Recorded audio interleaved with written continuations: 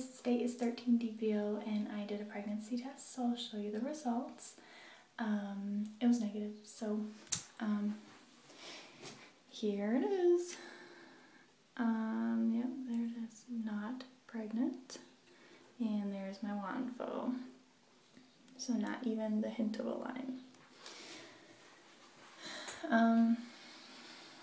I did tape it live, but I don't know, the video quality was really bad. It was super blurry, you could barely see anything, so I canceled the upload on that.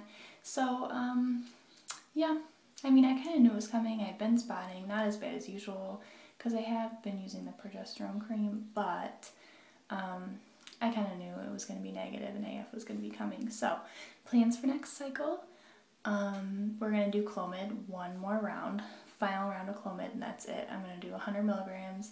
I think I'm going to change my own days to days 3 through 7 instead of 5 through 9, just see if that makes a difference.